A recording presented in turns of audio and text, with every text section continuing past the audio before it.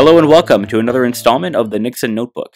Today, we'll be looking at some of the performance monitoring capabilities of the NIKSUN NetVCR. Let's say we've been getting reports from customers of a poor web experience. We can easily investigate using out-of-box reports available with NetVCR. Let's go ahead and load up the Performance Summary report. Performance Summary is a group of commonly used performance monitoring reports. Let's begin our investigation from the server's perspective. We can go to Server Performance to start off our investigation by searching for the top servers tile to jump to it easily. The first step is to compare the network time to the response time.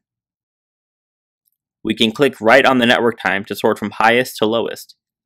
We can see that the highest network time was close to the average network time for the time period, so this is likely not a network issue.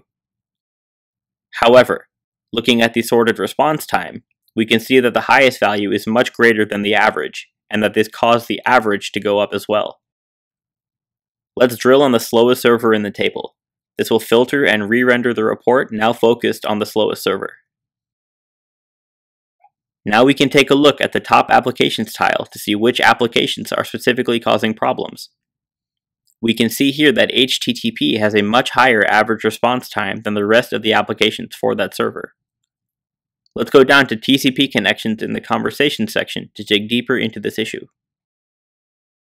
We can see from TCP connections that the connection between our finance server and a client has an unusually high response time. Let's pivot to the bounce diagram to see the root cause of this slow server connection. The bounce diagram is a visual display of packet flow. Here we can see that the header packets all arrive within a span of 100 milliseconds. This indicates that the network is not the cause of the issue. However, when we filter by HTTP, we can see the difference between the HTTP request and response packet is nearly 300 seconds. So we can conclude that the web server is responding very slowly to the HTTP requests. Now we can forward a summary of our investigation and the packet data to the relevant web development team for remediation. With the Performance Summary Group Report, we've been able to do an investigation without ever leaving this page. Now let's take a look at how we could do this analysis proactively through the use of NetSLM alarms that have been configured on the NIKSUN unit. We can go to our events report and see various alarms that have been triggered. These alarms can report for various failure conditions, latency and load issues, and more. We've enabled the slow web server alarm, so let's take a look at the event with the highest breach value. We can then drill back to Performance Summary. Here we'll see that the report is already filtered for us by the slowest server that we discovered earlier.